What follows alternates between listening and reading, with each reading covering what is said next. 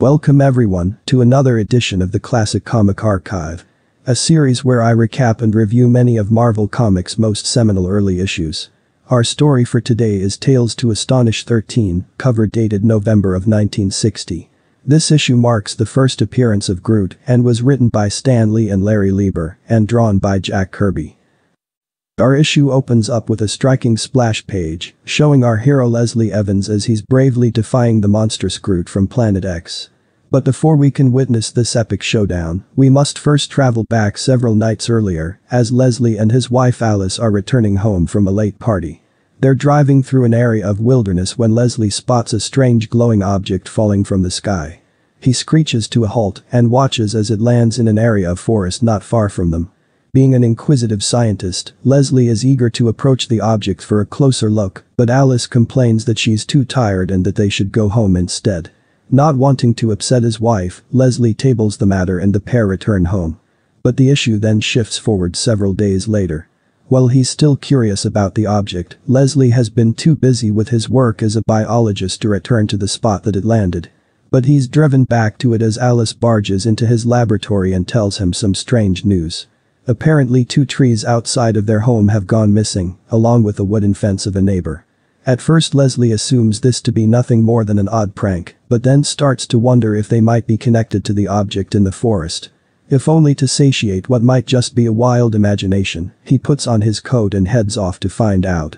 Thus the issue shifts forward sometime later as Leslie is approaching the area of forest that the object had landed in.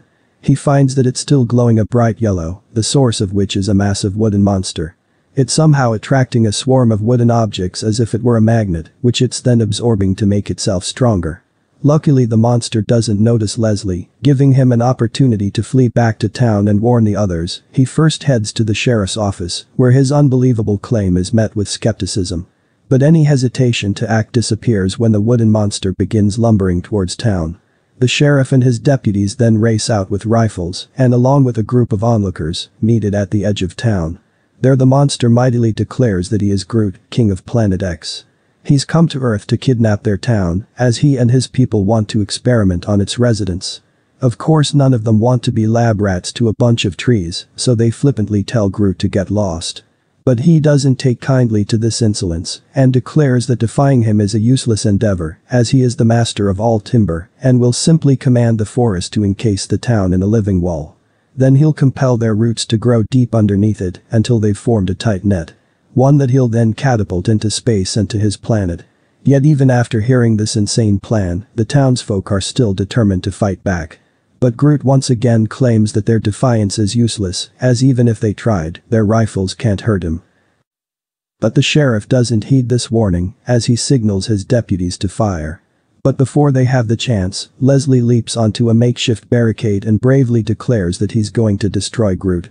Yet as the monster then angrily reaches out to attack him, Leslie hastily flees. Groot doesn't bother pursuing him any further, as he's then struck by the deputies' bullets. But like he had claimed, they're completely harmless to him.